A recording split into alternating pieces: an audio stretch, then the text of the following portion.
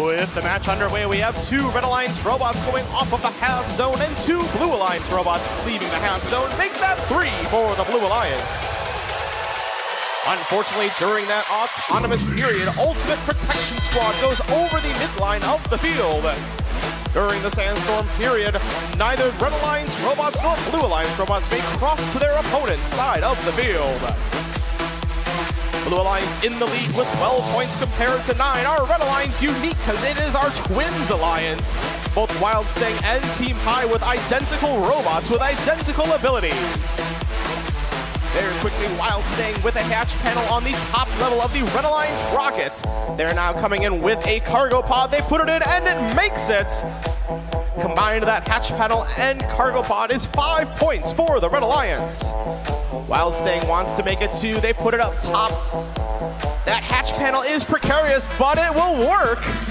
Wild Sting successfully fills up the top level of the Red Alliance rocket. 10 points total and a third of the way to a ranking point. On our Blue Alliance, not to be outdone, Bomb Squad and Titan Robotics both grabbing cargo pods from the half zone. Bomb Squad very quickly puts that into the cargo bay.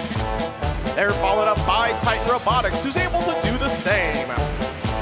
1 minute remaining in our match. High scores on both the Red and Blue Alliance. Only 4 points separating the two with a minute remaining. Wild Sting rushes back to the loading zone as well as Team High. 45 seconds to go. Blue Alliance extending their lead by 9 points.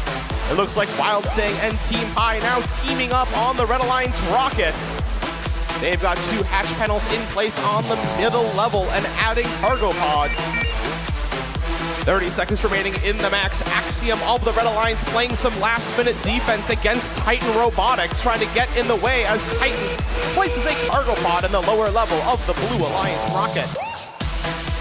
15 seconds, we are in our endgame period. Axiom Robotics races back home from the Blue Alliance side of the field. Over on the Blue Alliance, we will have a ranking point. Bomb Squad on level 3, 2 partners on level 1.